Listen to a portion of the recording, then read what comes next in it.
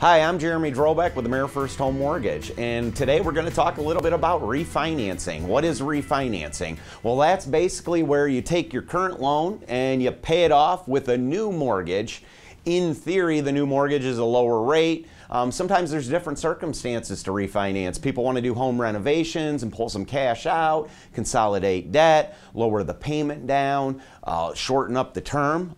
We've seen a lot of them move through with where we take it from a 30-year to a 15-year and get the loan paid off sooner. So refinancing can be a great option. It's simply not always worth it, is what it comes down to, and it just depends on your situation, what your goals are, where interest rates are, and where the market's at. So really the only way to figure out if it's worth refinancing is talk to somebody like myself and go run through the loan application and have that consultation where we get into all those details.